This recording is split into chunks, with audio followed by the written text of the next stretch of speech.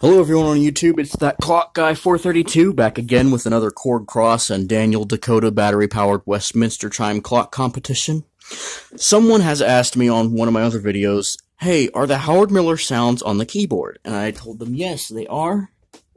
They are on the keyboard, so what I'm going to do is we're going to get ready for another Westminster competition, so I'm going to go ahead and push the start button over here. Now it's almost 5 o'clock, we're going to go to the Daniel Dakota. We're going to listen to it chime. So, here we go. Let me go ahead and start it. I'll turn this up a little bit more. Alright, let's go to the Daniel Dakota. Now, my Daniel Dakota clock is sitting up a little higher, so, which is good. And the clock should start chiming here in a little bit. So, yeah, sorry if there's people in the background. There's my mantel clock.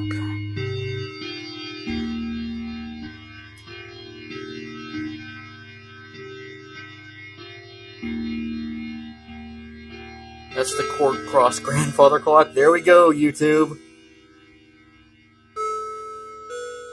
I'll turn the clock around. Never mind. I'll just leave it like that. But there it is.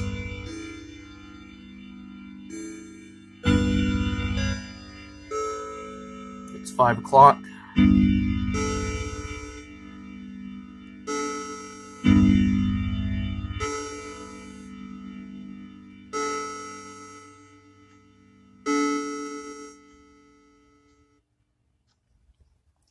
And no, YouTube, that was not the Howard Miller clock chimes on the keyboard. That was another grandfather clock.